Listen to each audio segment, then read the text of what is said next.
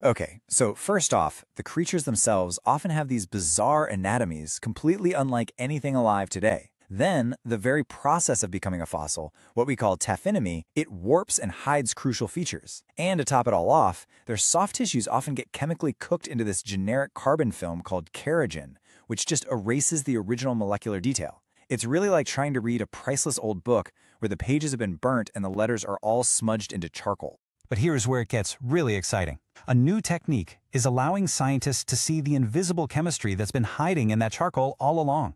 It's a true game changer, and it's giving these ancient creatures a clear voice for the very first time. It's called Raman spectroscopy, and probably the simplest way to think of it is as a molecular scanner for fossils. It shoots a laser at the specimen, and by reading how the light scatters back, it can identify the unique vibrational fingerprint of the molecules inside.